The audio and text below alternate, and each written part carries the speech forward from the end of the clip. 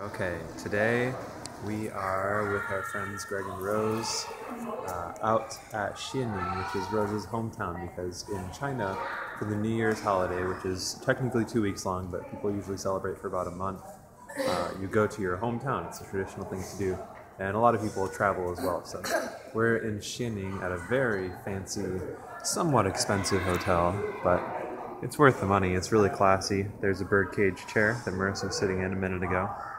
There's some swimsuits because there are hot springs around here, and that was a lot of fun, very relaxing. So this is just our fancy hotel. Just thought I'd show off how swag we are. And there are Greg, Rose, and Marissa up at the desk checking out. So I should probably get going. Okay, another video later. Bye.